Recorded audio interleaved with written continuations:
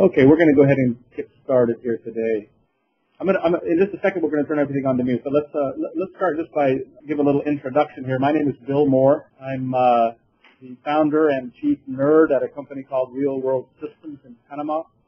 We are a technology-based trading company. My background is math and physics. So I've been in technology basically my whole life, and I have a bachelor's in math and a master's degree in physics.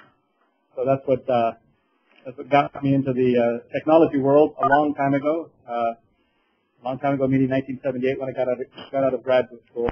I've been purely in technology since then. In 2004, I started this company here, which was aimed completely at the financial sector. And my background in math and physics, of course, came in quite handy. We have built applications primarily initially for market making. We built a full suite of tools for options market makers, which is our flagship software.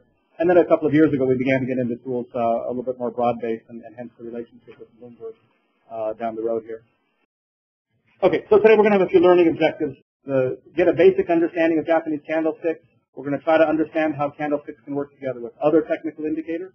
And we're going to try to learn to recognize a few particular candlestick setups. And then we're going to look at trades, examples of trades based on those concepts. We are going to go to the actual tool, AlgoHedge, that's running on Bloomberg.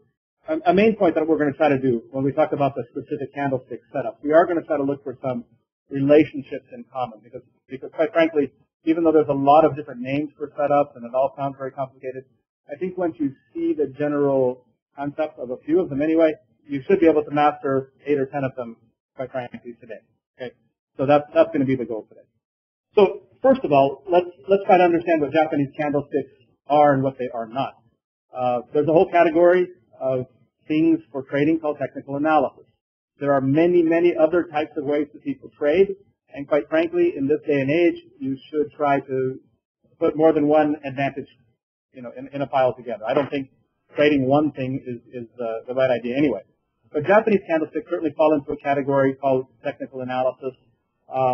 The Japanese candlesticks help with the timing of opening and closing trades. They don't give you prices. They don't give you exit points. In other words, they don't give you a plan. Okay, they have to fit in as part of a bigger strategy. So you have to create your trade.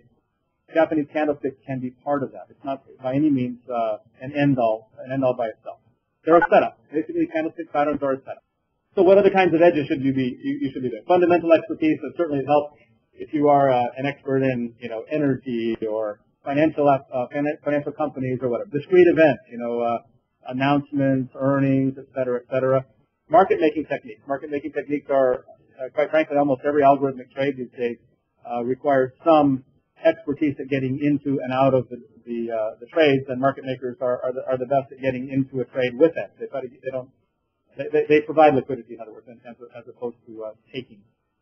Pairs trading, a personal favorite of mine. As a matter of fact, we have another application submitted to Bloomberg dedicated solely to pairs trading. But again, the candlesticks can help with deciding exits and entry points for pairs trading. Delta hedging, that's just a catch-all phrase for any type of statistical arbitrage opportunities. I noticed at least one of you guys marked down that your primary trade are options. That's also the world we come from, and so we use the word delta quite a lot. But any type of market neutral type trading can be done with the term delta hedging. And we're a big believer in making sure your networks are good and fast. So these are a few examples of the kinds of other edges that you should be adding into your Japanese candlestick. One, this is just an example from real stuff here. This is actually a trade that we do in Chicago. The calendar spread. In this case, it's futures calendars as opposed to options. With this particular, with the calendar spread, as probably most of you know, you're trading one expiration against the same underlying future in another expiration. You're watching those things. So basically, you use market profile, which is part of the AlgoHedge tool, to identify a statistically profitable trade. We track and watch for when the spread, the difference between those two months, gets to a first or second standard deviation. We use market making techniques. We very rarely just take, unless it's a really extreme case. We're typically putting our prices out there and waiting for the market to come to us to try to get a little edge coming into it. Then we use Japanese candlesticks for the precise timing. So when we're looking to get in and out, we're using the candlestick. And of course, some type of direct market access is also, as I mentioned, quite important. That's just an example of the kinds of edges you should collect when you're trying to trade in general. Okay. So very basic concept of candlesticks. Candlesticks, everybody these days is pretty familiar, but let's just touch on it anyway. There's four pieces of information in a candlestick. There's the open, the close, the high, and the low. Okay. The first candlestick pictures it would be a white candlestick if it was bullish, and it would be a black candlestick if it was bearish. Nowadays, with color everything, we have green and red, which is a little bit more intuitive. So basically, as I said, everybody's pretty familiar with those things. So basically, the body is the part from the open to the close. We call these parts the shadows. Some people call them the wicks, which include the highs and the lows. Very, very clear way to see those four pieces of information. Okay, so we're going to take a look at a number of different candlestick patterns today. This graphic breaks things down into what are called single session and two sessions. Let's remember one thing. The original candlestick concepts were done based on daily numbers, and they still are wonderful for daily trading. And as you know, the difference between a close and an open can be quite a lot on a daily session. But since we use the same types of concepts for shorter time frames, 1 minute, 5 minutes, 15 minutes, 30 minutes, etc., the open and the close are very often right on top of each other. So there's a couple little differences when they're showing pictures here where the opens and the closes of the consecutive bars are quite a bit apart. So that typically would happen in daily sessions. So on things with the single session, we're going to touch on a number of these. We're going to touch on the doji, the hammer, and the shooting star. We're going to touch on all of these during this session here. So single session means that a pattern occurs, it's one candlestick, all by itself. It doesn't have to have anything else next to it for it to be that pattern. If it's a doji, it looks like one of these things here, okay? If it's a hammer, it looks like that, period, okay? An inverted hammer looks like this. If you see that pattern, it is called that. Now, I'm going to show the next, let's go jump up the next slide. I want you to see one thing here. This is just a search that I did. All I did was go put doji into Google. First of all, I got probably thousands of hits. I just cut this page out because it illustrates what I said, or what I was looking to see. In all of the early books about candlesticks, when they talk about dojis, they always say, pay attention, okay? So if you take a look here, this is a clip right out of Google. Every place that said doji, it says pay attention. I think that the doji itself actually very much in the spirit of Japanese candlesticks, okay?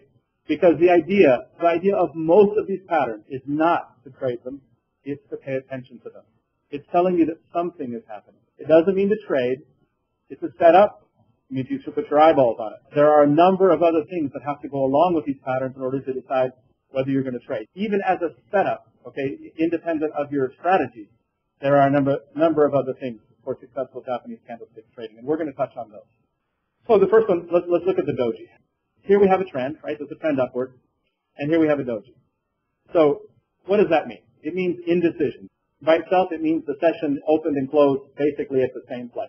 It moved up, it moved down, but it ended up right where it began. So we can say clearly that means indecision, vulnerability, all those types of things are the definitions. But if this indecision and vulnerability and uncertainty are associated with a trend, then it can be considered something that can lead to a reversal. Okay? So one of the themes here is going to be there's a candlestick pattern, but was there a trend? You need to be able to put your eyeballs on it and say, yes, there's a trend up. Now the doji comes. Does that mean that it's going to be down? We're going to be looking at some of those in a minute. But so the doji by itself says pay attention. It doesn't say trade. One of the first things you're going to watch for in all of the candlestick patterns is, was there a trend leading up to the pattern? Okay? So a doji is one of the most important patterns, probably to some extent because everybody watches it. Everybody in every industry and every type of product asset class watches for dojis. Okay, so we're going to move on to a couple of other patterns here, and we're going to start with some of the two-session patterns because I would like to illustrate a theme as we go along here today. The first pattern we're going to look at is an engulfing pattern. Okay, the engulfing pattern is one of the strongest patterns, and it's a two-bar pattern.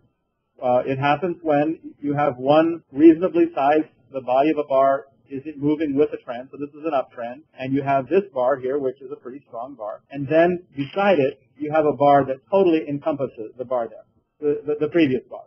So this is called an engulfing pattern. This is the bearish version of it, right? And this is the bullish version of that same item. So there's actually one school of trading out there that effectively this is the only signal that they teach, okay? They spend their whole time. That's how strong it is. If somebody would ask me which pattern that you really, really needed to master with Japanese candlesticks, I would start with this one. Definitely for beginners, absolutely this is the strongest pattern you should be looking at. Okay. Same kinds of questions as before though. Is there a trend? Yes. Then you see the engulfing. That's a very strong signal that the reversal pattern has come. Okay. Let's look at an example here. Here we have a downtrend. And by the way, the pictures here are from AlgoHedge, which is our tool that runs on Bloomberg. And the AlgoHedge tool has the candlesticks. It identifies setups, which you can have a lot of different selections, but it has a whole array of Japanese candlesticks there.